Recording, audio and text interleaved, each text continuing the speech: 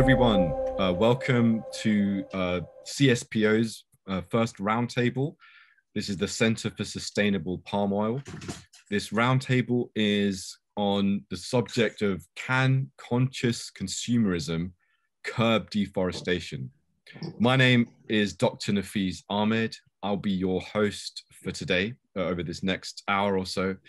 And I have joining with me a really distinguished panel of guests from all over the world, from really two kind of main sectors in a way. We have people representing kind of consumer sentiment and the kind of consumer world, experts in that kind of dimension. And we also have experts in issues around sustainability and specifically deforestation and palm oil. And we also have people who operate and work in the policy world, are familiar with what's going on in the European Union, for instance, in the United Nations. We have a really, really exciting panel today. And on one of the most important topics you could ever imagine, deforestation. Deforestation is one of the biggest drivers of climate change. It's up there in the top 10 in terms of its contribution to carbon emissions. And it's often not recognized how devastating the consequences of deforestation can be. And I think as we're kind of seeing the impacts of the global pandemic, we're now beginning to kind of wake up to this ultimate realization that human society and the economy doesn't exist outside of the ecological system. I mean, I think for the last century or so, we've kind of been living under this kind of comfortable illusion that we can continue doing what we're doing and growing and consuming without any kind of thought about the boundaries in nature that we're inhabiting. And I think we're now starting to see that, yeah, while there are consequences, often those consequences are quite devastating and they can actually damage the scope for human habitation. Now, I think the pandemic certainly has been one huge event, a huge global event, which has demonstrated, the risk of zoonotic diseases, diseases jumping from animal species. And we now know that, that there is obviously this issue of deforestation, increasing the risk of that taking place. So there's quite a lot for us to think about and digest. There's quite a lot at stake. And I believe that we've just been joined by our first distinguished speaker who is going to be opening the event. And I'd like to introduce Ambassador Chad Blackman, who is the ambassador and permanent representative to the permanent mission of Barbados to the United Nations in Geneva. He is also chairman of the World Trade Organization Commission on Trade and Environment, and he is a member of the global board of the International Gender Champions. This is a leadership network that brings together female and male decision makers determined to break down gender barriers and create gender equality in their spheres of influence. So it's absolutely wonderful that Ambassador Blackman, you can open today's event. And I would like to hand over to you to say a few words. Thank you very much, Chair, for giving me the floor. Let me first apologize for having to join you from the back of my car. I'm actually rushing to another meeting, but I felt it important enough given the topic at hand, and particularly where we are in the world today to join in with you, notwithstanding the circumstance. I'm also very honored to be invited to speak in a roundtable on a vital and important discussion. A bit of context, in 2015, the UN took a very important step by addressing sustainable development goals that calls for the end of poverty, also protecting the planet, and ensuring that by 2030, all people enjoy peace and prosperity. Now, amongst the SDGs are, of course, SDG 12 and SDG 13, which discuss climate action, sustainable production, and consumption. Now, in these goals, the UN seeks to achieve sustainable economic growth whilst reducing carbon footprint and improving awareness and education regarding climate change and promoting mechanisms that also curb climate change itself. These SDGs stress the important role of empowering women, youth, and local marginalized communities. Now, whilst palm oil has been a much debated commodity. Not much attention has been paid to how palm oil, provided it is cultivated sustainably, in fact benefits not only smallholders, but is much more sustainable in the long run compared to other crops. And this falls in line with the UN SDGs, which encourage sustainable natural resource management and human security in developing countries.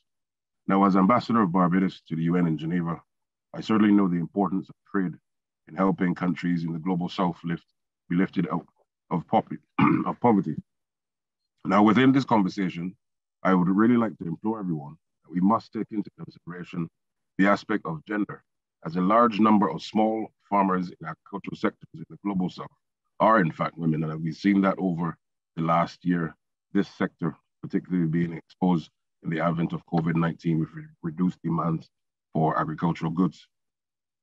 As a result, the International Gender Champions Network, in which I'm a board member, we are also seeking to empower leaders to come together to break down the gender barriers across different fields, and also empowering women working in the agricultural sectors, as their role in this debate on sustainability is both imperative and critical.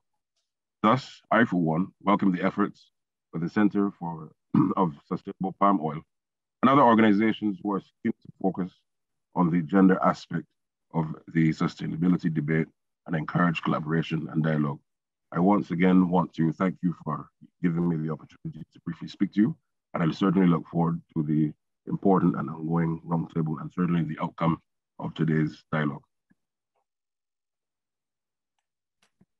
Thank you so much, Ambassador, for that thoughtful introduction to these really important issues and highlighting that we need to think about trade, we need to think about poverty, we need to think about gender, we need to think about small farmers, lots of different areas which all intersect. And all of that we need to be bearing in mind when we're thinking about climate change and deforestation. So it's really important, I think, from the ambassador's introduction, and hopefully we will be able to bring this across in today's discussion, that we cannot silo off any of these issues. We need to think about them holistically, and we have to have solutions that deal with all of these issues. We can't only talk about the environment and forget about the SDGs and sustainable development goals. We have to be able to do all of this holistically. So it's a big challenge. And, I'm kind of conscious of the fact that in my own work as an environment journalist over the last 20 years, I've been in a way on the coalface, seeing story after story of devastation. And one of the most frightening ones actually that I reported just last year was that there was a new study modeling the potential impact of deforestation if it continues at the current rates. And it showed that within the next 2 to 4 decades, there was a 90% probability of civilization collapsing as a result of the wider cascading effects of the loss of forests. So that just illustrates, that this is a really serious issue and we need to get this right. And with that in mind, I would like to briefly I'm going to briefly introduce all our panelists.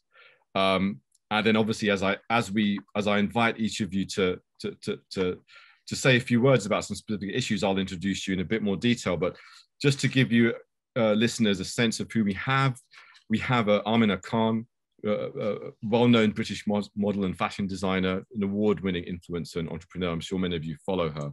We have Robert He, who's a renowned sustainability expert, who's written widely on nature conservation and biodiversity, and specifically also on palm oil.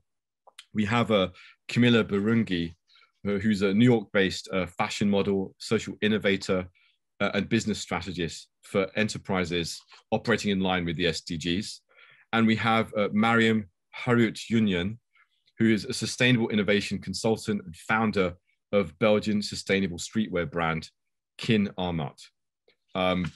So without further ado, I think we should go straight in.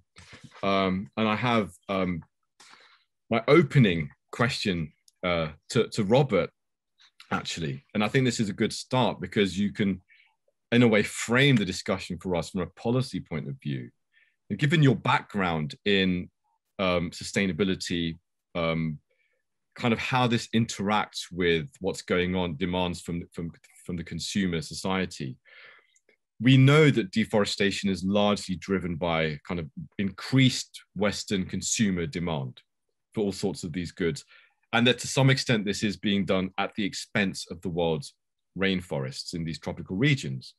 So how can and it's a big question to open with, just feel free to answer it in how you want. You don't need to cover everything, but to give us a good sense. How do you think our daily consumer choices can kind of mitigate these environmental impacts? Do you believe there's a gap between consumer awareness and what are the leading drivers of deforestation and how we can fix this? Very definitely. One thing though, I mean, we're talking about palm oil, but the consumers should be aware that the other drivers of deforestation include very popular products like cocoa, soy. So when we talk about sustainability of one particular commodity like palm oil, we should really be trying to apply those same questions to everything that's involved in the consumer product. So for a chocolate bar, for example, there's a lot of focus on the use of palm oil, which more often than not is just a side ingredient, whereas cocoa, which is responsible for so much deforestation in Africa, escapes questions. Nobody looks at cocoa. So for the consumers, they have to be aware there's a huge information gap between what's happening with the other commodities and what's happening with palm oil. Palm oil, everybody knows about. But the information gap for the consumers should be that everything that they consume has an impact on forests worldwide. So there should be increased awareness on in that aspect. We should broaden the conversation to include everything within the consumer product and not just look at palm oil. Thank you, Robert. That's really interesting and really, really good points. I'm reminded of the fact that the number one driver of deforestation is actually beef production. Yes. And of course, soya and beef combined, and soy obviously used as animal feed for livestock industry. I mean, these two are completely outweigh the role of palm oil. And even the role of other commodities as well. And yet we don't really see very much attention within Europe to the issue of, let's kind of boycott beef, for instance, which kind of raises all sorts of questions. But I mean, I think the broader point about, the fact that really we need to broaden the conversation. It's not focusing on what, and no one is saying we shouldn't look at palm oil. We have to look at palm oil, but also look at cocoa, look at soya, look at beef, look at these other things. So it kind of leads me, I've got a question for you, Amina, really about the space that you're working in. And obviously there are certain forest procured commodities that form an overwhelming part of the beauty industry. And this is a space which you work in, you're very familiar with. And it's said that palm oil can be found in around 70% of all beauty products. And as someone who's quite prominent in the lifestyle and beauty industries, how do you ensure, I guess as a consumer even, that the products you're using and promoting are sustainably produced? And what do you think can be done, by leading beauty brands to contribute productively to this issue? Well, Nafeez, what I find actually shocking initially was that palm oil sustainability was never at the forefront of my mind, simply because it was never sort of presented as something to be concerned about. So in the beauty industry, especially in recent years, there's been a lot more emphasis on, for example, vegan beauty products. And so I think that's indicative of just how much big beauty brands are leading the consumer, in that the information that they feed us or discuss or even print on the packaging is really leading the way in determining what consumers and influencers are choosing in terms of the products that they want to buy and the brands that they want to support. So for me, I've been learning about this myself, okay? I did a YouTube video exploring this, felt like a bit of a journalist myself.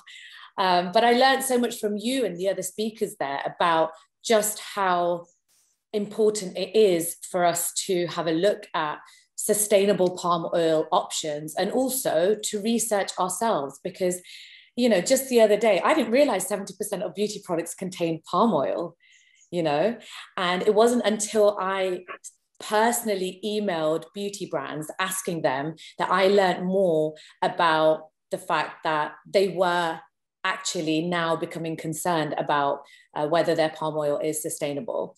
And so I think that we have the power as not only consumers, but also as influencers to contact these brands and almost sort of gently put a bit of pressure on them to consider how their products are being made, how the ingredients are being sourced. And I think that's the only way that brands will learn to make a change and also to be involved in educating, because there's only so much that we can educate ourselves. Like, you know, I was proactive. That's how I am. I like to go and research. Not everybody's like that. And so I think that brands do definitely have a big responsibility in supporting this movement.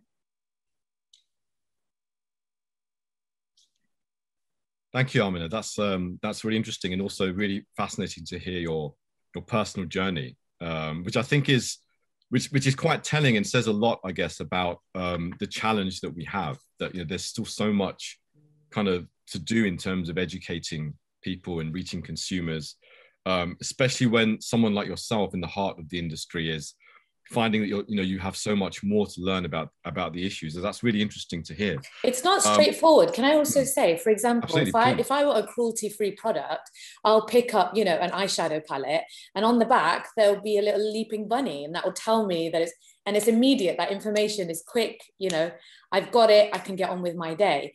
There's no such logo or representation that tells me this is, you know, MSPO certified, or this is, you know, that this is derived from sustainable palm oil, or uses sustainable palm oil rather. So, you know, the industry is not making it easy for people like me who are trying to learn and do better and be more environmentally friendly and, you know, be more sustainable. It doesn't really assist us in making those decisions as much as it can. Yeah, that's really interesting. I mean, I think I'd like to bring in Camilla on this, because obviously I think the issues that have come up here are, we've got this connection between consumer demand and deforestation. And I think we're seeing that there's, on the one hand, there's what Robert described, which is, what the Ambassador Blackman also kind of hinted at, that we need to balance this need for economic growth and development with the need to protect our environment.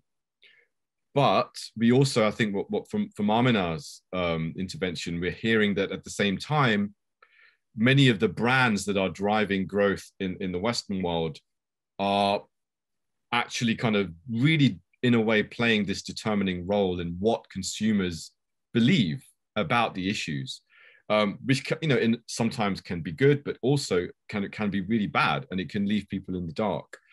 So do you think that consumers have the power to influence the direction of governments or businesses towards kind of greener, more sustainable development? Good morning, everyone. I'm so excited to be here to answer that question. I'm a hopeless romantic, first of all, so I always believe that people have the power, and I actually believe they do. And we see this in other instances and scenarios. We are seeing so much change happening on the consumer front. The consumer is getting more educated about these issues, and they're also recognizing that they have the power, they have buying power. When it comes to the brands, a lot of brands are trying to make this switch. A lot of big brands have signed on to the SDGs, but the issue becomes like, how do they compromise making profit and sticking to these mandates and delivering on these mandates? How do they continue to meet their KPIs as well as meet these policy demands? I feel like the will is there. There's this disconnect. The consumer also has the will, but we see definitely that the consumer can shift things. And here in the US, we're seeing a lot of that happening when it comes to, we just had during COVID-19, the Black Lives Matter movement like really catapult. And what happened was a complete shift in consumer in consumption. You know, when it comes to some of these brands, a lot of brands that were not supporting, you know, people of color, or maybe they didn't have products that were servicing all ethnicities, are starting to go into these spaces. And definitely, I believe that if we get the consumers going, then the brands will also make the change. They have the will, but they need to know that they're going to be able to make a profit as well.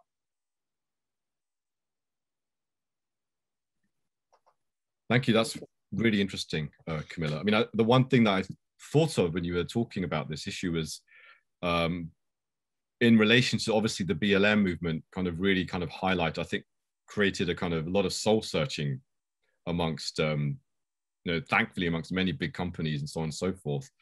Obviously, some of this was just, you know, cosmetic in a sense, just for show, but there's some real changes that have happened. But of course, on this particular issue, there's a whole swathe of people who are kind of not really considered. And I think we've heard about small farmers, we've heard about women who are predominantly female small farmers, who are often forgotten and left out of this debate in terms of, you know, what we do.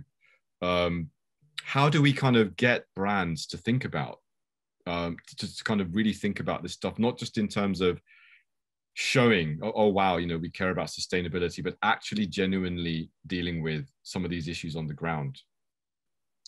I think that there's also been a shift once again during COVID and how we've all gone virtual. What I'm finding in my world is a lot of these conversations I was having with people at the last mile, or people that work with folks at the last mile, and trying to link them to the, you know, the North-South connection. What I'm finding is now that we're all virtual, we can have these conversations. We can have these inclusive conversations. Like if we wanted to invite some farmers to this virtual Zoom, we could do that actually today. So really like having these really conversations that are inclusive of all stakeholders, and not just really like top down, but also trying to look at the bottom up approach. Really in my work, really, we ask the people that what's going on, what do you need? I'll give you like an example. I'm currently working with a community of Batoro people in Southwest Uganda. We're working on a cultural reforestation project. We looked at this as we knew that we wanted to go and plant trees, but we were like, how can we plant trees that we know that these people will be motivated? What trees do they want to plant? And they just so happened to have a tree that was central to their culture. And they were like, we would really love to plant more of these trees. And we were saying, don't cut down trees, but what options are we giving them from cutting down trees? You have to relate and get the context of who you're dealing with, and not come in with, oh, this is what we're doing and this is a policy, and you know, find out how they can be included in these narratives. I feel like that's really key and important. Thank you. That's really interesting. That's a really important issue. You know, I think engaging with these communities inclusively, rather than just kind of barging in and saying, oh, this is how things need to be done. So Mariam, I'd love to get your thoughts on this, because I know that you wrote a recent commentary, I think this was last year, about the global fashion industry and, you know, the issues around climate change. And I think in your piece, you wrote that climate change, although climate change is kind of seen as something linked to, you know, the meat industry or aviation and oil, it's heavily driven by the global fashion industry, which is responsible for something like 10% of the world's carbon emissions, which is absolutely astonishing figure. So given this background, can you explain what, in your view, I mean, I guess following Camilla's comments as well, the relevance of ethical consumerism, especially in light of claims that the fashion industry kind of, you know, we're hearing about fast fashion and that there are these quick fixes, lack of long-term thinking. What do you think that, how can ethical consumerism kind of can ethical consumerism transform the fashion industry, and if so, how? Yeah, thank you very much, Nafeez. Love to be here in this panel as well, sharing my thoughts and learning more about the subject as well at the same time. Indeed, I am active in the fashion industry, and I wrote this piece about ethical consumerism. It has been there for a while, but has gained traction in the last few decades. And I think indeed because of, well, amongst others, global warming and the flooding. For example, last week here in Belgium, people lost their houses because of the flooding. And I don't think they have ever seen that coming in a country like Belgium, never seen that in the last decades, something happening like that. And ethical consumerism is a system to address these issues. People realize that we have a responsibility, but at the same time, seeing the bigger picture. For example, especially, let's say, the millennials and Generation Z, because they are more aware of what is going on and they actually put this on the agenda. When we're talking about, I think Camila also mentioned this about their buying power. If you know that in 2018, it was estimated to be something else, 140 billion. And for millennials in 2013, it will be 4 trillion. Knowing that that's their buying power, having brands that actually focus, well, having more and more that profit and principles are connected, I don't think they can afford not to act on this. A couple of weeks ago, actually last week or 2 weeks ago, a huge beauty brand launched or announced a launch to introduce rebranding, becoming fully sustainable. And I think I just learned from Amina as well that it's 70% of beauty products that contain palm oil. So I think it's a very interesting moment to have this conversation as well, because a lot of brands being in the fashion industry or in the beauty industry are realizing that if they do not adapt right now, they will not be able to compete with the other brands in the future.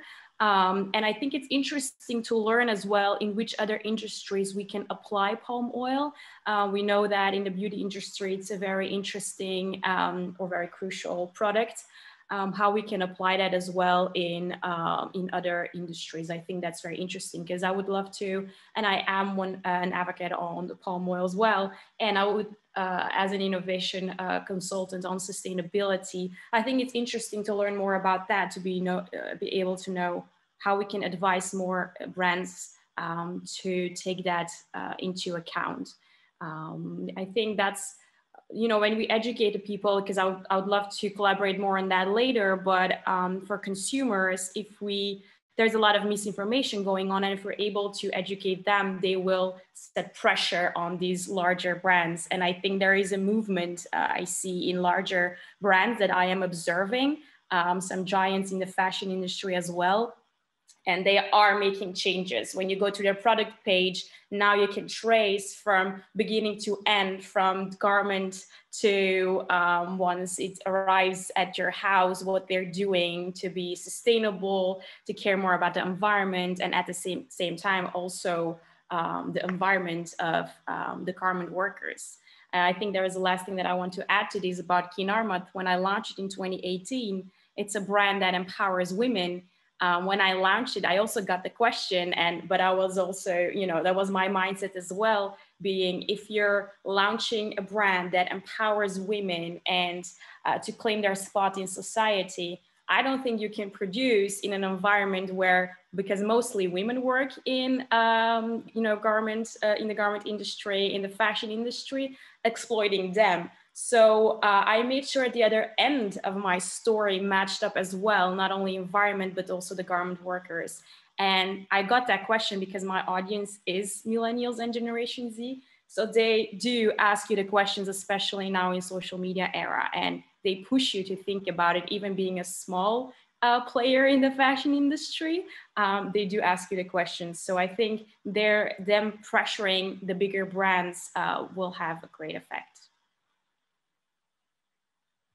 Thank you, Mariam. That's a lot of food for thought there on how we can try to put pressure on brands. I like this idea of kind of the importance of recognizing buying power amongst consumers. I think this is a big thing, that there's definitely this realization consumers wield a lot of power. But this brings me back, I'd like to come back to Robert to get a bit more of the sustainability and policy context now that we've heard. We've heard some really fascinating perspectives from looking at what's going on in the consumer sector. But how then do we square this with what's going on with the challenges in the palm oil industry, for instance? I mean, we've heard that obviously palm oil is not necessarily it's not the only commodity that's problematic, but certainly in the beauty industry, for instance, it plays quite a big role. But we also know that palm oil is the main agricultural export for two countries, Malaysia and Indonesia. They're the largest palm oil producers in the world. And that secures livelihoods for millions of smallholder farmers. And of course, there are, not to mention, 11 million people in those two countries that are indirectly dependent on the palm oil sector. So from their point of view, these discussions could almost seem, like in a way threatening, in the sense that, well, we're talking about this stuff, environmental, blah, blah, blah, these long run changes, but what about the reality of people's livelihoods on the ground, and all the rest of it? So I guess my question is, how do we, we've got this increased risk of deforestation. How do we reconcile these competing pressures? Is there a way of meeting consumer demands without doing so at the expense of our forests, and without also undermining the livelihoods of smallholder farmers? I think this is the big kind of, how do we balance all of these different things? Is it possible? Is it feasible? It's definitely feasible. In terms of the palm oil industry itself, is one of the most heavily certified and regulated commodities. And I would say that certification is the best way forward to try and find a balance between development and conservation. From what I've seen on the ground since 2008, when the whole concept of sustainability started to creep into the industries in Indonesia and Malaysia, it definitely has a big impact. I know there's some NGOs that argue against it, but as I said, from what I've seen from the activities at the RSPO, followed later on by the national schemes, the MSPO and the ISPO, certification is definitely the way to try and find a balance, because the schemes themselves becomes a moderating field, or a middle ground, where, say, for example, a local community has a problem with a plantation, they can now take it to the certification scheme and have that ironed out. If there's any accusations of deforestation or human rights abuses, again, the certification scheme can step in and try to mediate or resolve those issues. Looking forward, especially with the EU's talk about due diligence for corporations, and the criticism that voluntary schemes do not work, what I would suggest is that the MSPO should be, closely observed for what it has done. And as one of the most dynamic mandatory schemes right now for palm oil, that would be a model that I think a lot of the other commodities should follow as well, in certifying that there's no rampant deforestation happening, there's no human rights abuses, there's no land grabs or anything like that. Thanks, Robert. That's really interesting. I mean, it's interesting for me as well, because I did a report last year in the context of the pandemic, looking into some of the these issues around deforestation, and I was very, very interested to see that there was this kind of strange disparity in the discussions around sustainability certification and not much attention given to MSPO, for instance, which in case viewers aren't aware stands for Malaysia Sustainable Palm Oil, which, as you said, is the national kind of mandatory certification scheme. And what was very intriguing for me was seeing how MSPO, since MSPO was implemented, there's quite a dramatic reduction in the rate of deforestation. You know, if you're talking about from millions of hectares down to 250,000 hectares, and dropping every year, and month by month. Which interestingly, some NGOs have been quite vocal about noticing that this has actually happened, which has been a bit of a shift. You know, some NGOs have acknowledged this, but on the other hand, there are still these persistent concerns. You know, we've had stories, for example, last year come out about some horrendous stories of abuse of women in palm oil plantations and things like that. So it'd be good to hear your sense of how these certification schemes are. Are these certification schemes are they a cover for the continuation of continued deforestation or human rights abuses, or is that unfair? Are these stories that we're hearing focusing on and amplifying things that have happened but do not represent the whole industry? It'd be really good to get your position on this as someone who's seen what's going on. Yeah, those media reports were definitely very unfair. One of them mentioned that they interviewed something like 100 workers in Malaysia, and they featured about 5 or 6 of them. Now, if you think in terms of the total number of workers in the industry itself, just out of Malaysia, I think there's something like 200,000 people that work in the plantations. So if you're talking to 100 of them, and you find, say, 6 of them that have problems, that is not an indication that the abuse is rife, is rampant in the industry. I mean, there's always going to be rogues.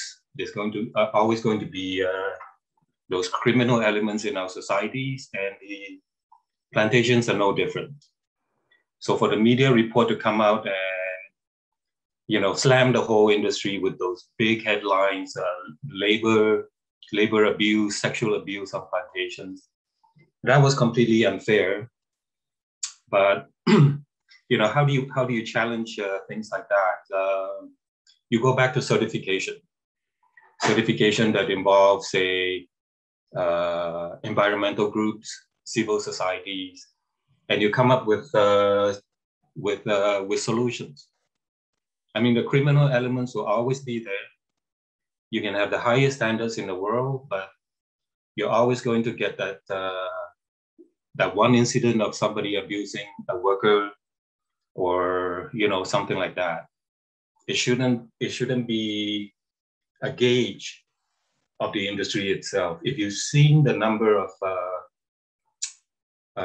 workers that I have seen, I've met quite a few hundred of them, and they all have really inspiring stories.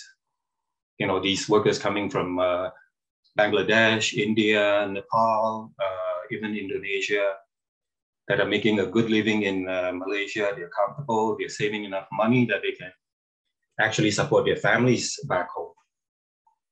So these are the kind of stories that should be brought out to, I guess, neutralize some of the negative stories on palm oil.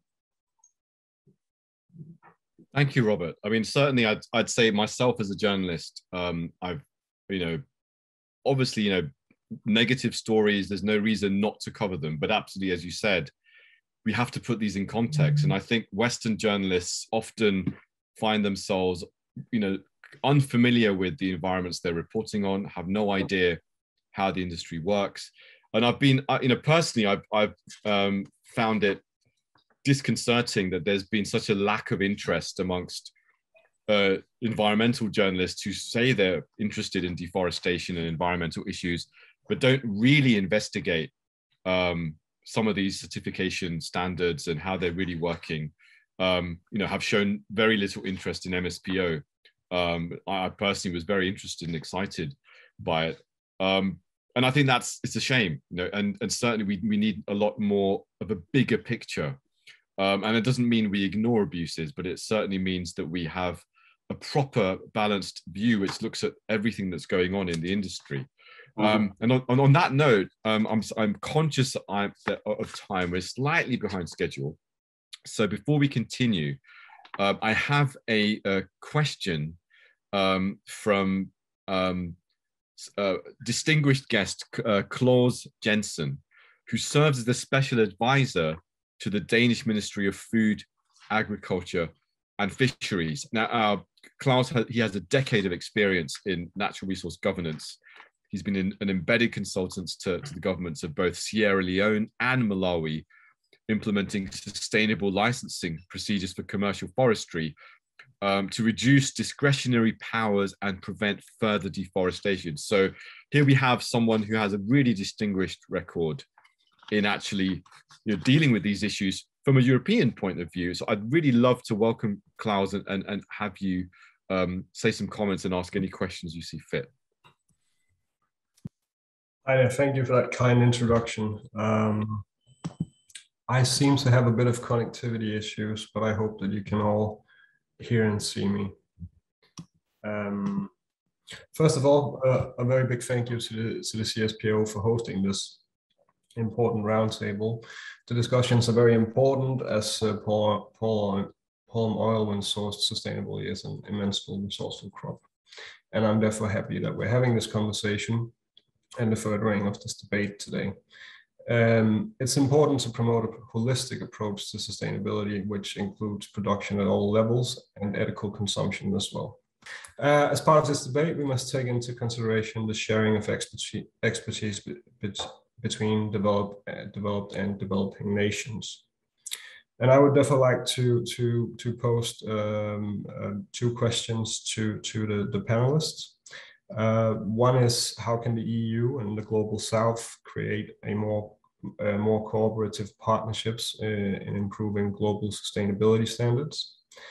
And since today's topic is on consumerism, in the panelists' view, I would like to hear how they see active consumerism compare or perhaps relate to political regulation of the producing sector.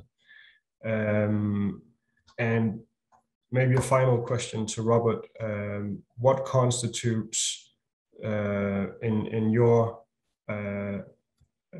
world the most ideal certifying organ? Thank you. Thank you so much, Claus. Robert, please go ahead and answer that question.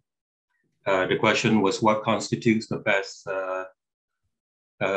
certification system?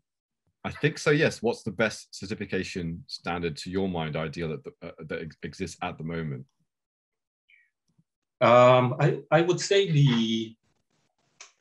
the MSPO as a national mandatory system would work the best, because it balances out completely the needs of the development of countries, and it keeps a mindful eye on the demands of its consumers for conservation. Whereas with voluntary certification schemes, for example, the impacts are limited to what the plantations the companies decide to certify or not certify. And when you compare that to something like a national scheme, where every drop of palm oil, every inch of planted farm has to be certified, that has to be seen as a superior scheme. In light of what's been said about the SDGs, I think it's one of the best certification schemes to meet the SDGs, not just for growing countries, but also for consuming countries. So for Claus, if you haven't had a chance to take a look at mandatory schemes like the MSPO, it's very interesting. There's a lot of very positive things happening on the ground. We're talking about protection of biodiversity, upholding indigenous rights, workers' rights, and all that stuff. What you read in the media, read with a grain of salt, because a lot of it is false. Did that answer your question? No, that's really interesting. Thank you. And I guess I'd like to follow on from Klaus's raised this issue of how, what's the focus of action in terms of active consumerism or political regulation of the producing sector. Where does the emphasis lie? And I think on this, Camilla, if I could come back to you, given your experience of engagement with the agricultural sector in the global South, how important are these commodities to the livelihoods of smallholder farmers in the South? And what does that mean for how issues like inclusion need to be part of the sustainability debate? And in that sense, dealing with Klaus's issue about the balance between consumerism and regulation, where do you think the future lies? Thank you for that question. So when it comes to, the people on the last mile, I can give you an example.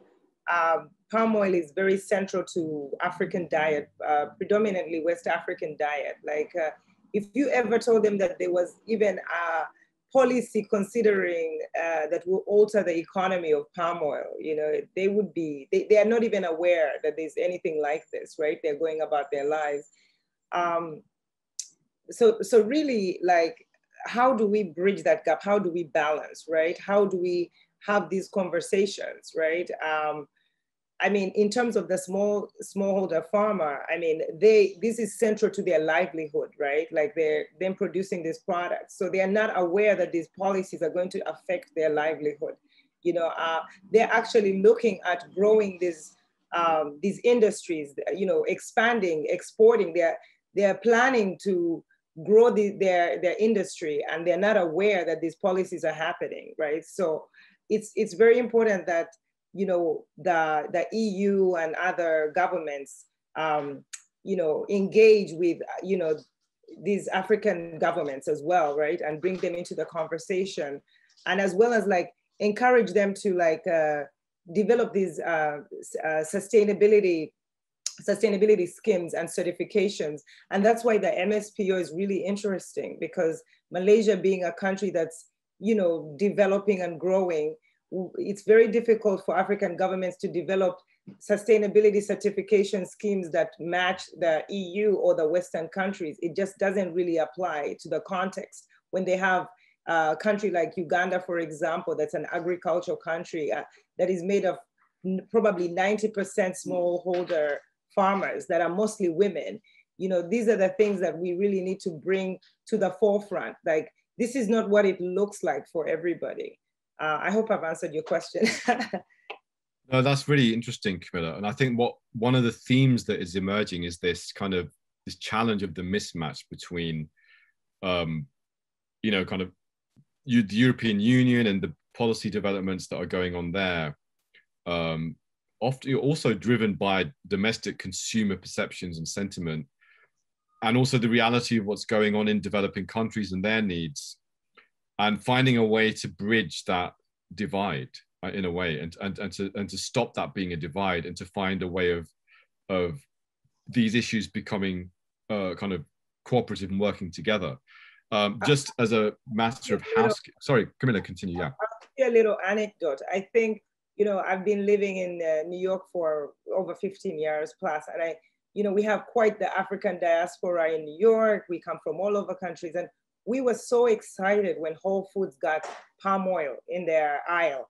We were like, wow, we now can cook. Like, usually you have to travel to ethnic markets and everything. And sure enough, in a couple of months, it was gone. And you ask where is it? We are so excited. This is like, and they're like, no, it's boycotted. And so these boycotts, we have to be very, very educated about these boycotts. And there's a huge cancel culture happening, in all industries, in fashion. And we have to be very careful and cautious about these boycotts and this cancel culture. We have to get the full story before we make certain decisions that could impact the lives of so many vulnerable people. Thanks, Camilla. That's a really important point, which I'll come back to in a second. I just have a bit of housekeeping, which is for audience members. If you have any questions, you can please do roll them in. I believe you can do that using the Q&A function. Make sure that you can keep them coming. And we have our team, there's a team at CSPO is keeping track of those, and we'll be able to hopefully field those questions to our panel. But just coming back to your point, Camilla, that's really interesting, because one of the questions that has emerged a lot is the impact of boycotting palm oil. And there's been several studies which I've reported on over the years, and I think many other people have slowly become aware that if you boycott palm oil, there are these other impacts, and the demand and the need for this kind of commodity means that you will switch to more dangerous food commodities, which, even though right now maybe their footprint isn't as large, but once you kind of displace palm oil, which is quite an efficient crop, with say with soya or with rapeseed or with other commodities, there's this risk that you'll have a much bigger land footprint, which could obviously drive even greater degrees of deforestation.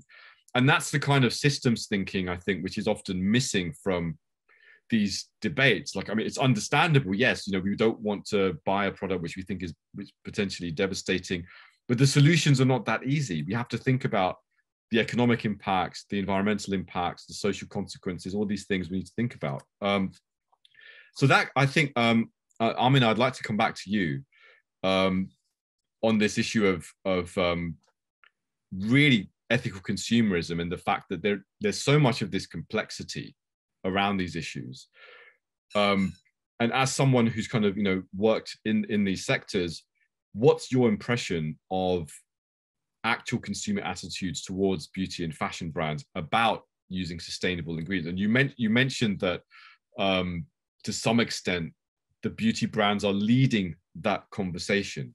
So that kind of leads me to ask, are these really major priorities for consumers? And whether they are or they aren't, do you think that they're convinced by what major brands are doing to become environmentally responsible? I think, yes, they're definitely becoming convinced. I think that in recent years, issues like climate change and especially human rights have really made their way to the forefront of the conversations on social media, which are now moving into more that consumer space. So you'll see it on, brand page that's about makeup. There will be conversations, people asking the questions. I think we're kind of at this crux of, once consumers really understand the human rights issues at stake here, and how the majority of this workforce is women, and the risk of sexual abuse happening, I think that brands are really going to have their day of reckoning of really getting clued up very, very quickly. Because at the moment, I see this sort of rumble. It hasn't really come fully to the forefront. But I think that consumers are so suggestive in that, the other day, I was getting something from my snack cupboard, and it said on there, doesn't contain palm oil. And immediately I thought, oh, great, yay, doesn't contain palm oil. And then I thought, oh, should it not? Wait, okay, so this is something I need to be concerned about. I mean, we are really that suggestive. And so if beauty brands were to focus on how and where they're sourcing their palm oil from, I think that would spur on the consumer. But the problem is that it is a pretty complex issue here, because when I wrote to, for example, Charlotte Tilbury, they replied and said, yes, we're really trying to get the certification in place. Yes, our makeup products do contain ingredients derived from palm oil, but in order for us to really trace every step of the production process, it's very complicated, it's very difficult. Oh, but we're trying. So that didn't really answer my question. And so it's a question I have actually for the panelists and the experts here, because I'm trying to learn, how can we simplify this process so that brands are more willing to focus on this? Because I do think whether it's kicking and screaming, they will be faced with this issue of where is your palm oil coming from? And you can't just tell us it doesn't contain palm oil because the alternatives are less efficient and more devastating.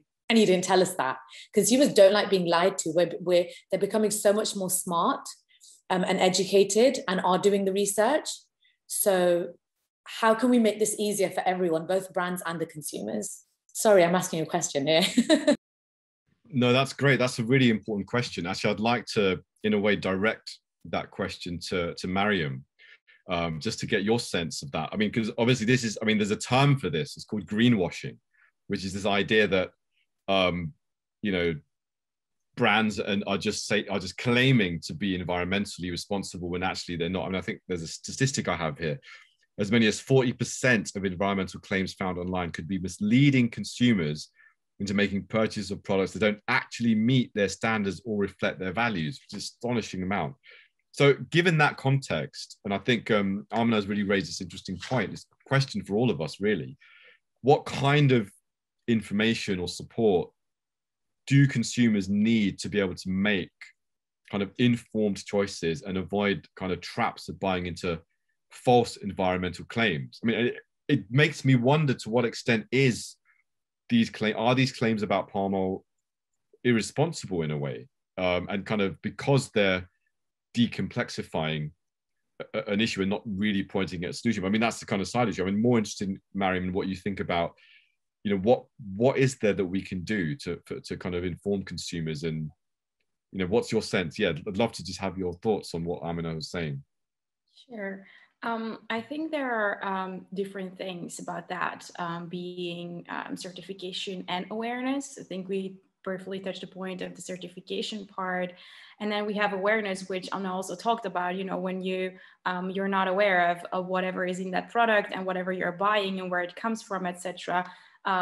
It comes from the misinformation that we get, the things that the media stream that reaches us, being that, knowing that palm oil has made more progress in declining deforestation than any other alternative, but we're not very aware of that. It's that misinformation that leads us to buy other stuff or stuff that we're not really, don't know the information about. And when it comes to the fashion industry, I know that we do, I know all the certificates of that. I know which ones to trust and where to go. And because all my, the clothes that I put on the market are also certified. So that has been going on for a longer period of time. So people are more aware of that and asking more questions about that. And I think what also happened when on the consumer side is that, the awareness aspect, what the COVID-19 pandemic did was a paradigm shift. So people who were not really busy with should I buy sustainable products, or did not pay attention to that, now actually have that mindset shift or switch while they're now paying attention to that. And I think how we can know that, I think that's from the fashion industry, and also in any other industry. When you're just buying a product now on my website as well, you have all the certificates there, and you can actually know where my garments come from, where they're being produced, and which products I use, etc., to know that you can trust it. And I think we should do the same with when it comes to products that contain palm oil. You have their certification, but also the awareness around that, making sure that people have the right information. How we're going to do that, I will leave that to the experts when it comes to palm oil, about, how do we make sure that we can distinguish the greenwashing, as in the fraudulent green, and the real green products from one another. Do we make sure that people know which certificates are out there, which ones they can trust, and putting that to the forefront, as the same way we did with the fashion industry? I think that's the line we should follow, as we're really putting that on the agenda. So making sure that the consumers, the large part of the consumers, being, in my case, representing my millennials and Generation Z, that they know which, because for example, the Fair Wear Foundation is very well known for my industry, and my customers know which one they should look for. And I think we should just have that for the beauty industry as well. Can I add something to that? Absolutely, please. Just because this is something that I've had to kind of realize in my work as well, when it comes to awareness is, you know, one of the things, that strategies that we use is in awareness is what narrative are we telling and how are we telling it? So it's very important to also include storytelling. We know that content is king and people are online all day, all night, and we know the power of how one video can go viral.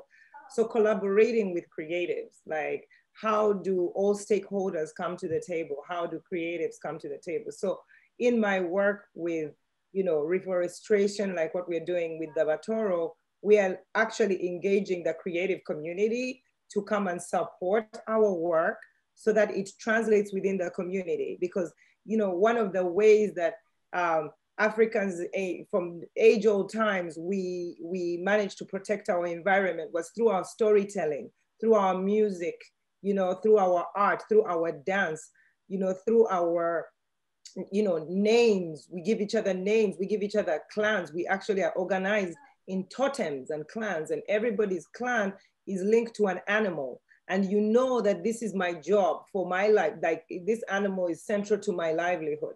So, you know, these are the kind of strategies that cannot just be very like top level, but how do you bring it down? How do you bring it down to the consumer, whether it's a Western consumer?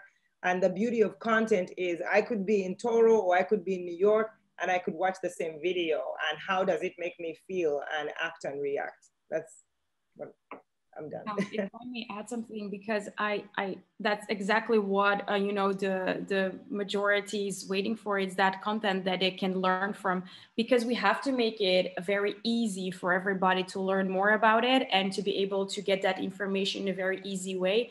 Because from the moment that people have to do that extra effort, and not everybody at this moment is aware that they should redo their own research. So we have to find a way to make it very easy, that it reaches them in a very easy way without taking away their luxurious lives and making it extra difficult for them to find that information. Once we don't touch these two areas, I think everybody will be interested in learning more about it. So it's like, how do we make it easier for them? And indeed, having a content that goes viral is one of the easy ways, but it's to find that way to educate them and make sure that they're aware that they should go find that information. Thank you both, Camilla, Mariam, a really fascinating discussion that just kicked off there. And yeah, again, we are a little bit behind schedule, so I'd like to take this opportunity to bring in another intervention from a distinguished expert. We have here with us Paulo Casaca, who is he's a Portuguese politician, a former member of the European Parliament, and he is the founder and executive director of the South Asia Democratic Forum, also the founder of the Euro Reform Initiative, and of a consultancy company on sustainable development registered in Brussels, Less Means More.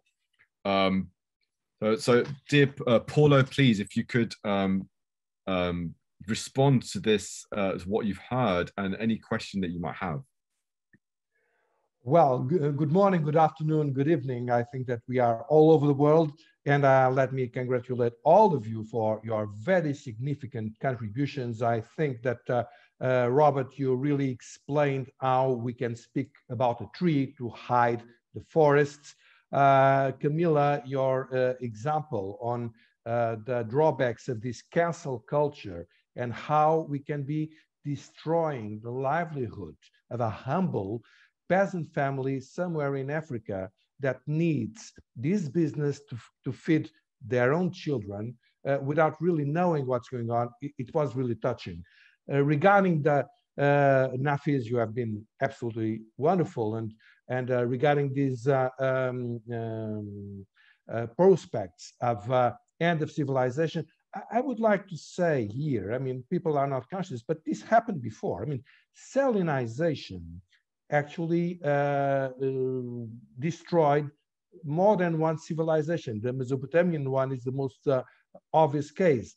And salinization is going on in a lot of the world, actually not that much in this tropical and these very humid climates, but anywhere else it is going on.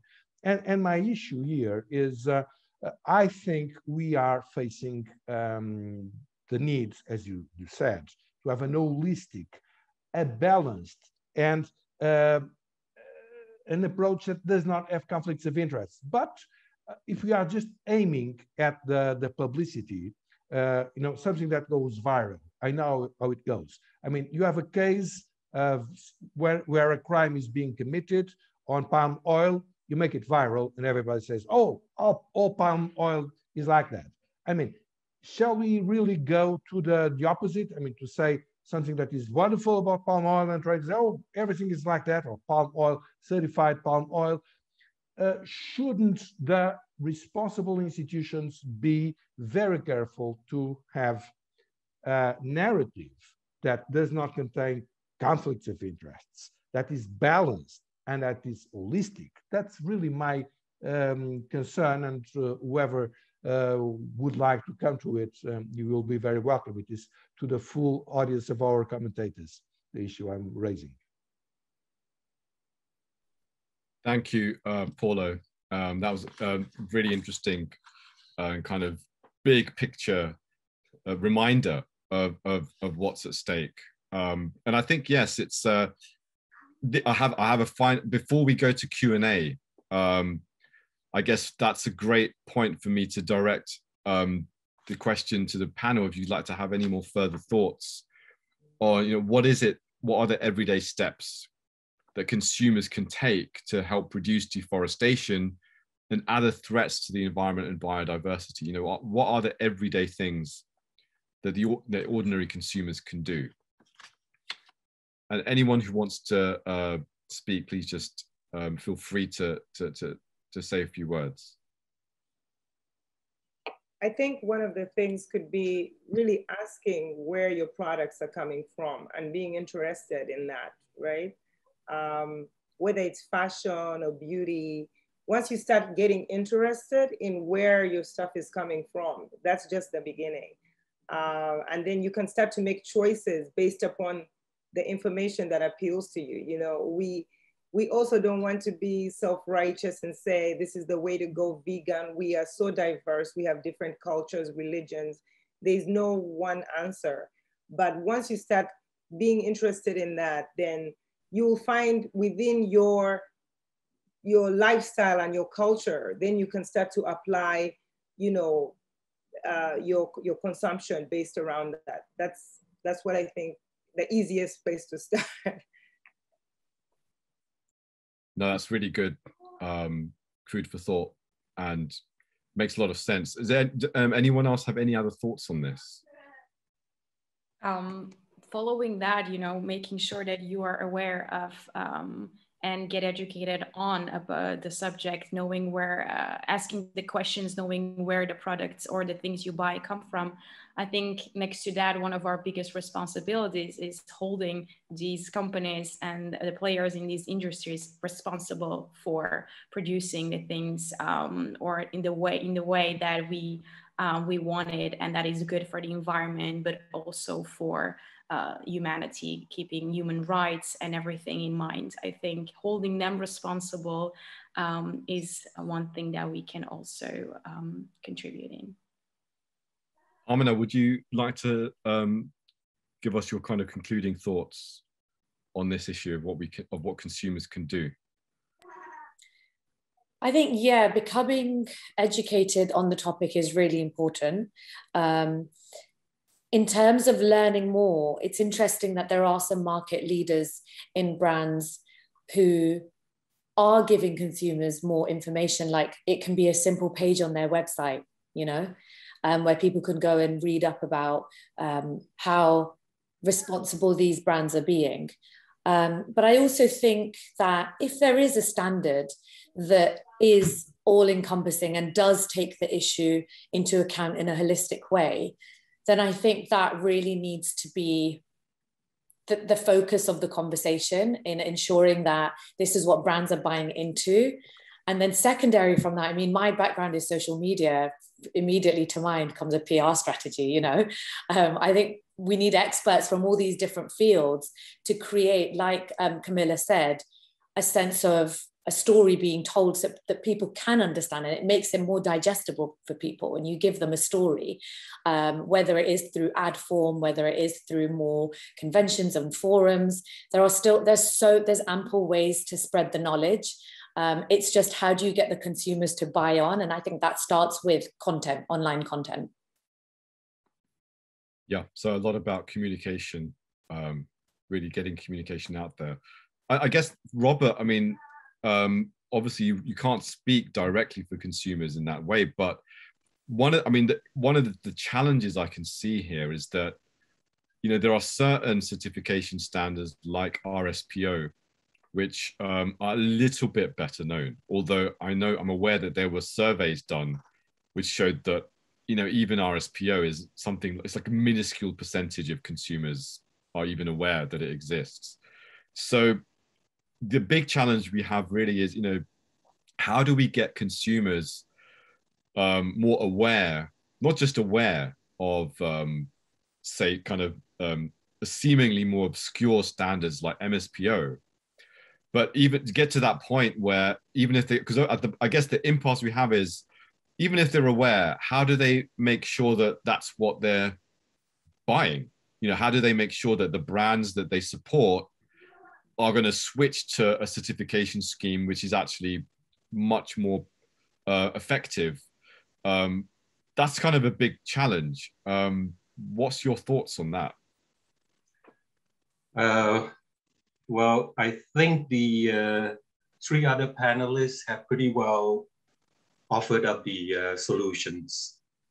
There's got to be storytelling, there's got to be content, and this whole package must be made easy to understand, where somebody could take a look at, say, for example, a logo on a packaging and go, oh yeah, okay, I saw something related to this. It was a video on YouTube about this particular group or certification scheme doing good things. They're saving elephants, orangutans, and things like that. And on the other hand, you have stories coming out to support that logo as well. So I think that's the biggest challenge for the palm oil industry itself. If they would take the advice of the three other panelists that have spoken up this morning and put it out there. You need storytelling, you need content, and you need to make the whole package really, really simple to understand, because I don't see a lot of people going around asking, well, where is my canola coming from? Or where's my palm oil coming from? They just want to relate it to that one logo that stands for something, as the other panelists say, just to take a look at that one logo and say, yeah, I've seen something on this, on social media, it did go viral, and I understand what they're doing, so I'm going to buy the product that contains this logo. So that perhaps is the message or the takeaway for the palm oil industry itself. Listen to these three consumer experts. Mariam, I saw that maybe, did you want to say something, or did I misunderstand? Me? Yes. No, I was just agreeing. Oh, okay, sorry. My thoughts on it as well. Yeah, it was just more agreeing with whatever was being said. Oh no, that's fine. Okay. Well, I mean, I think you're on mute. Sorry. We have like dozens of questions. Audience is chomping at the bit to get answers. So let me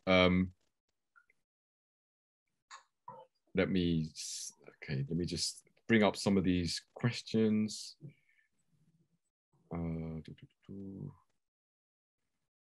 I've got so many, I'm trying to get to the top rather than starting at the bottom. Okay, so our first question is from Belvinda Sron. And then she's asked, what about, I mean, this might be a question for you, Robert, to begin with. What about the no palm oil labels prevalent in Europe? Are they not doing enormous harm to farmers who depend on this sector for their living? What do you think about that?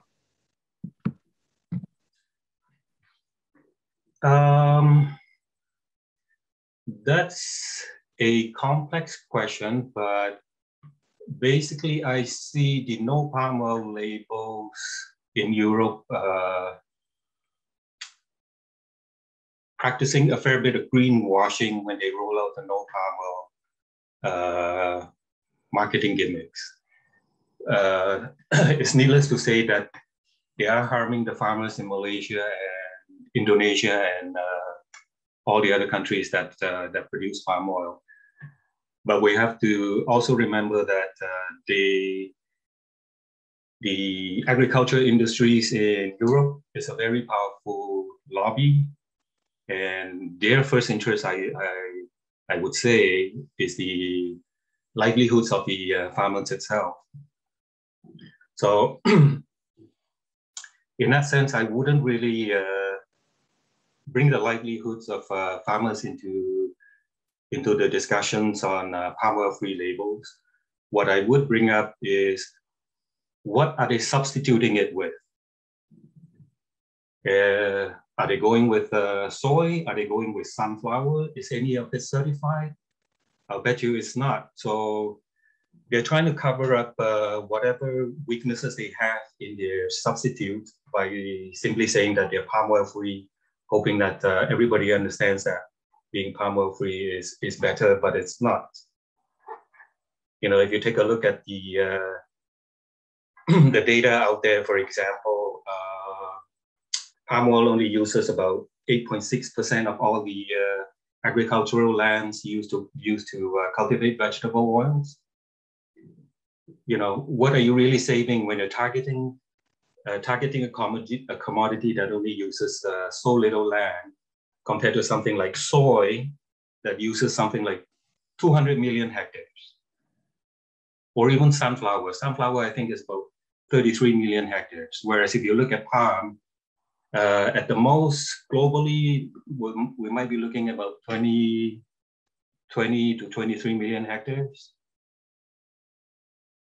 So what are they trying to sell when they say that they're palm oil free? Personally, I think they're trying to hide the fact that the rest of the raw materials that they use in their products are not very good for the environment, and they're hoping that nobody will ask that question simply because, well, we blessed it all by saying it's palm oil free. I mean, it seems to me that you know, the big challenge we have here really is that it's a policy-making problem that begins, in a sense, with the fact that in countries like the West, countries like Britain or the United States or elsewhere, we just don't have enough kind of drive behind making sure that what consumers are being told is actually informing them of what's going on. So it seems to me that that's something that consumers, there needs to be something which drive, on the one hand, the pressure can come from consumers if they're more aware that these labels are misleading, but there's also a sense of responsibility on why is it that the European Union, for instance, hasn't really moved forward with being open about really what's at stake with these kinds of labels and things like that. And there's a big gap there. And it really does require a meeting of minds, you know, across the divide, and a recognition that, you know, we can't just keep making the conversation about one commodity. You know, and I think that shift is beginning to take place, but we have a long way to go. I mean, we have a question here from Saeed Khan, who is a senior lecturer at Wayne State University in Michigan. And he says that surveys show the vast majority of respondents are willing to change their daily consumption of palm oil products to ones that are sustainably sourced. That's interesting. But then he asks, I think we may have answered this question, what are the 3 easy steps that can encourage any committed consumer to reach that goal?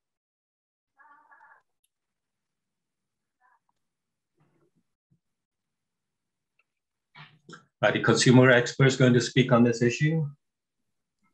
Can you repeat that question again, please? So we have surveys which show that actually the vast majority of seemingly consumers are willing to change their consumption of palm oil products to sustainable ones.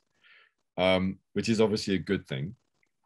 So now he's saying, so we know that there is when you ask people, they're willing to change.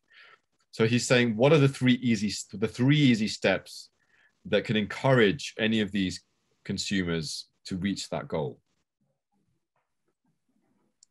So I'll start, and maybe somebody can jump in. I don't know about 3 easy steps. I started a beauty brand, actually, a sustainable beauty brand over 13 years ago. It was very, very early, using pure, beautiful ingredients. What I've found with the consumer, and these were very pure, raw ingredients from Africa. And when I brought them onto the marketplace, I was really targeting, consumer of African descent. I was highly surprised about how it was, received. People didn't care. The consumer wants results.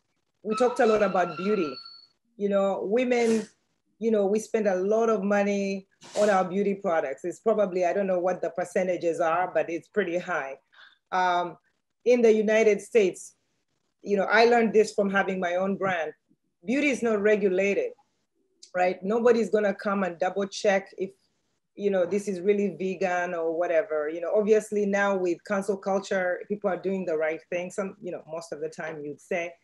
The 3 things I feel like that could encourage people is, 1, we need to engage with the big brands, like Amina said, right? Like, these brands have to jump on board. We know that for beauty, at least for us in the States, there's the 2 major companies. It's Estée Lauder and L'Oreal. They own everything. They own everything and everything in between. If they get on board, this is, and they buy into this policy, it's much bigger impact, because they have such huge portfolio. That's one thing. The other thing is, like we said, having these stories palatable. Like, how do they include the consumer, right? So we're not so academic, or, we gotta meet them where they are, right? A lot of the times when we tell stories in awareness and SDGs and sustainability, it almost feels like scare tactics, like, your life is gonna end if this is gonna happen. Oh, your life is over. How can you make them feel like their life will be vastly improved? The next generation, people love kids. If you can make anything, tell them this is for the kids, they're in, So that's also important too, like educating that next generation, right? A lot of the work that I do, we look at actually educating, as we concurrently educate the consumer and the producer, we are also educating children to join, because people practice at home, and children have such influence in their homes. What they learn at school, we're seeing it here in the States with underserved communities. When they go to their school and they learn about fresh food, they come home and they actually change their home, and they actually start teaching the parents, right? So those are 2 things. I think I'll leave the 3rd thing to somebody else. And then, but that's what I can think of right now. Thanks, Camilla. That was really interesting, especially to hear your own story. Amina, Mariam, do you have any thoughts to fill that final? Yeah, I used to be a teacher, and what Camilla just said about kids learning things at school and coming and teaching, and I also know being a mum as well, is absolutely bang on. And actually something new I've learned, and I just realized that is such a genius idea, actually, to spread the knowledge. Because if we get this information into curriculum, school curriculums, even on a basic level, in geography or something, at secondary school, for example, I think that would have a massive impact. And also, in terms of communicating the message, we talked about storytelling. I think the human story, because it can be so evocative, and because so many people are moved because of empathy, is something that can really be used to not just educate people, but do it in a way that is sensitive. And so any content that is created, any kind of communication that happens, I think in terms of as a consumer, because, we're not bothered if that brand is making a profit, the brand is bothered, we're not. And so for us to really buy into it, we want to know about that human story. And we talked about L'Oreal and Estée Lauder, some of their greatest campaigns that really shifted public perception of things like diversity. L'Oreal were the first to do it a couple of years ago. to really address it in a mainstream way. You saw the ads everywhere. It was huge. And they really changed the tone of how diversity was perceived and how attractive it was for other brands. And they made it marketable, you know. And so that is really the power of advertising and of brands, and what they can do in shifting the narrative. Thanks, Amina. That's really interesting. Mariam, did you have anything to add to that, or? I think if I could just say, you know, a good example of that, maybe a third example would be something that the Malaysian Palm Oil Council tweeted recently. The tweet basically say, save the elephant through your purchases of food and cosmetics. And by that, they were suggesting that food and cosmetics that uses certified palm oil, like the RSPO or the MSPO, actually works to save wildlife. So maybe more of that messaging needs to come out from the Malaysian Palm Oil Council or the other producing countries, is trying to relate palm oil to positive things that are happening in the home countries. Mariam, did you want to say something? I think everything has been already said about what consumers can do on a daily basis. Maybe the last thing, but I think we've already discussed it as well. Just make sure that you have all the information, and then it's up to us to spread that information in any way we can, making sure that it reaches more and more people. Thank you very much. That's good roundup. I mean, I think just to add that it's important, and we've mentioned that the palm oil industry can obviously do more to communicate what's going on and raise awareness.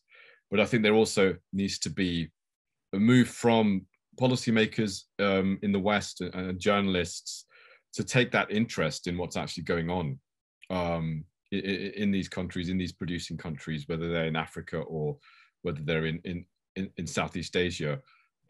That really, this needs to be a reciprocal move. I would say that's the really important implication, I think, of some of the conversations we're having. So we have some more questions to go through. A question here from Aina Bashirova, who is a researcher and PhD candidate in Brussels. The UN SDGs seem to be of the scope and scale that only governments, companies, and palm oil producers can make an impact.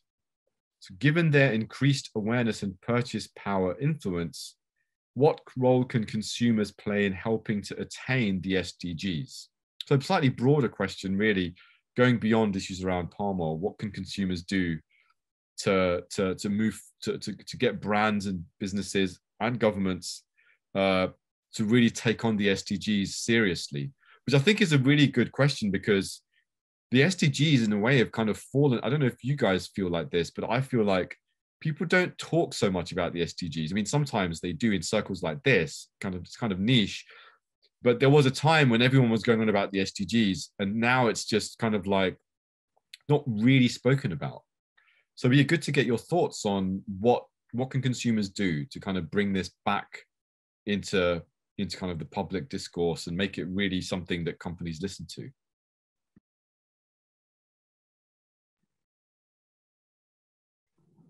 Shall we start with you, Camilla? Sure. I'm like dying for this one.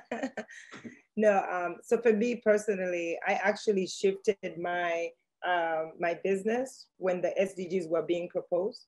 I feel like I was doing so many things, and for me, the SDGs provided me like a mandate, some guidelines to follow, and also an easy way to explain like my vision in terms of like my development work on a scalable level, even if I was in the private sector. There was a big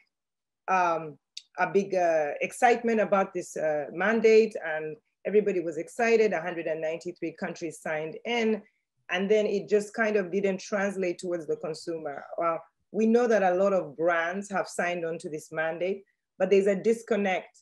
Like, actually, I believe the United Nations should do a much better job. They provided us this mandate, and really marketing it is what's the challenge. It's the same issue we're discussing right now. how do you make this palatable? How do you make this easy for the consumer? I live in the States and right now, and people don't know what the SDGs are.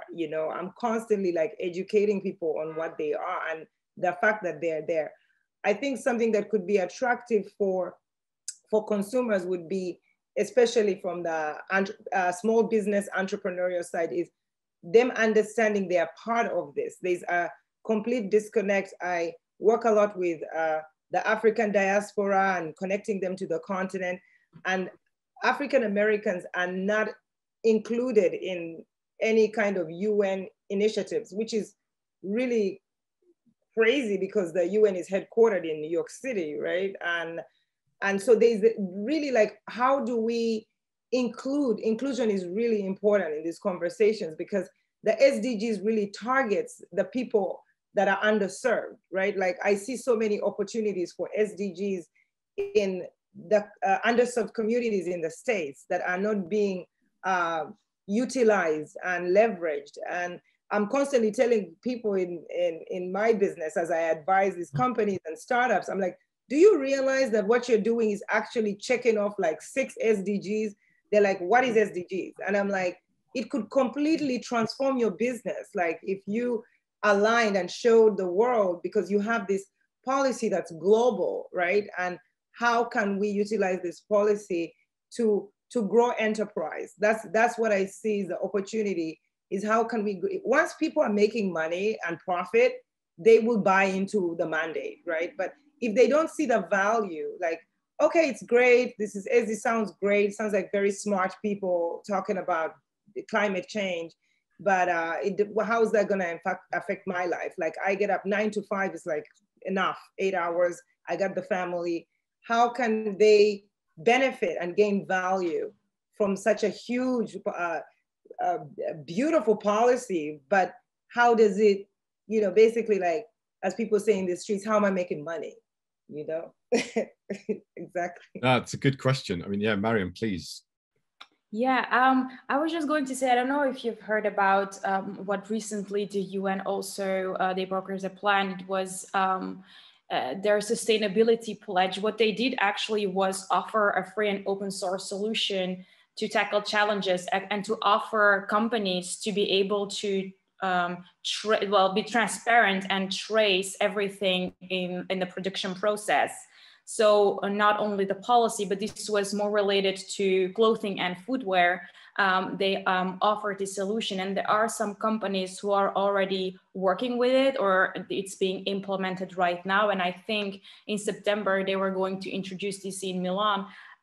It's about using blockchain and DNA tracing, and also certified producers, manufacturers, etc., to make sure that brands can gather all of this information about the whole production process by using this open source solution. So that it's not an issue for brands to, or smaller brands to be implementing these things. They can use what they have already worked on. I know this is happening for the clothing and the footwear industry. I don't think they have already that in place for the beauty industry or any other industry. But it would be interesting if they could actually offer these solutions, these free solutions, free open software that people can use to make sure that their consumers know where everything is coming from, instead of having, indeed, as we said, having the policy out there and just letting people figure it out or whatever, but offering the solution as well. And I know, indeed, I don't know if you've heard about it, but it's really interesting to read about it. The thing that is being done right now or offered for the clothing industry. I think if you can, have this over the line of different industries, that it will be interesting and more people will apply it, because if you give already the solution, they will adapt it. But if you let people just think for themselves and just give the policy and be like, figure it out, it's usually, as I said before, we have to make it as easy as possible to process everything, but also for the companies and etc. to adapt and implement these things. We have to make it easy for them as well if we want change to happen. So, about the SDGs and about UN, this is being done And hopefully they will offer the solutions as well for the other industries as well. Amina, I wondered if you had any thoughts on that question.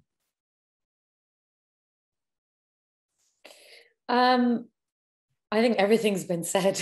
I agree with everything the ladies have said, and Robert as well. I think that, yeah, making the information digestible is the most important. Look, working in this industry, I know people's attention spans are getting smaller and smaller. You know, we had YouTube videos which would typically be 15 minutes, and then there was like Instagram feed posts which were like 1 minute, and then you've got TikTok, which started off as now a bit longer. It's like 15 seconds. So you have to quickly grab people's attention. So we need experts collaborating, you know, from across, in a holistic way to make it, and I think to make it not only digestible for people, but something that people care about. And I think what Camilla said is really interesting, in that people didn't care when she started her brand off. I think that the consumers are changing now, and having been doing this job for over 10 years, I've seen how that shift has happened, in that people, even if it's like a niche small group of people putting pressure on brands, they will get something done. Like you know, animal cruelty was a couple of years ago huge. Like the conversation is a big conversation, but it was really at the forefront a couple of years ago. And I remember with L'Oreal, we got taken on a trip to France, and they took us as influencers into the lab to show us how they didn't test on animals, but what they did do as an alternative. And here we were capturing that information and putting it out there. And so they were really forward thinking in offering that up before they were under pressure anyway, but really before it became the only thing people talked about. So I think in terms of brands and profit and their longevity in this space, I think it makes sense for them as well. It's sort of a win-win for everyone. Oh, thank you. Really, really interesting. I have a more policy-focused question here, Robert, for you, from an unidentified attendee who's asking, what is the current status of MSPO certification today? Percentage of, for example, the percentage of Malaysian palm oil which has been certified, and what are the main challenges for the mandatory rollout of MSPO? The current status of MSPO certification is close to 90%. The last time I read up on it, which is quite amazing considering that they were able to cover it within a short period of time. Main challenges for the mandatory rollout of MSPO, I think most of the challenges came from the smaller producers, the mid-sized plantation guys, the smallholders, who did not understand why Malaysian palm oil had to be 100% certified. Discussions I had with some of them was that you know, they're at the mercy of the market anyways, whether it's competing with other palm oil producing countries, and especially competing with soy producing countries. So their point was, well, 2% of soy is certified. Why do we want 100% of our palm oil to be certified? So that was the big challenge, and kudos to the government. I think they were able to convince the mid-sized producers that it was important for Malaysia to build up a distinguished brand of palm oil. And that if the industry were to keep fighting for the scraps at the bottom of the barrel, that it'd be impossible for the industry to survive, because you've got things like minimum wages in labor is much higher in Malaysia compared to other producing countries. And you've got all these different standards, you've got all these different taxes and duties, all these different layers of government that regulate the industry almost to death. But those regulations are needed. So having overcome that main challenge, which is the mid-sized players, there wasn't a problem with the big industry companies, from what I saw, most of them understood the need for certification. Some grumbled that, you know, they had to undergo double certification under the RSPO and now the MSPO. They supported the MSPO anyways. Now with the mid-sized guys taken care of, I think the remaining 10% that needs to be certified is mostly independent smallholders. And those guys will be fairly difficult to certify. You know, the whole question of not getting a premium aside, you'll have a lot of them that are older, that do not read or write. So when you're asking them to keep documents, keep information on their daily farm activities, it becomes hard for these people. So that little segment there, that 10%, that is going to take some extra tender loving care from the Malaysian industry to reach out to these people and say, look, certification is not just about premiums. A big part of the MSPO certification for smallholders is actually about protecting their health and welfare. You know, things like basic things like, how do you handle the chemicals? Where do you store them? You know, an audit will show how all of that is being done. And if it's not correct, then the auditor will come in and say, you know, we suggest that perhaps you build a shed to store the chemicals, keep the farm equipment away outside of the house. And if they can't afford it, I think the MSPO still has a subsidy for the smallholders. If they can't afford to build a shed, the MSPO will step in and provide funding for that shed to be built, because they want the health and welfare of the small farmers to be taken care of. So all in all, it's a good thing. There were some challenges, the toughest one being the mid-sized players. I think once they've overcome that, hopefully once the pandemic is over, the MSPO will be able to reach out to the remaining smallholders, independent smallholders, and get that, reach that 100% mark.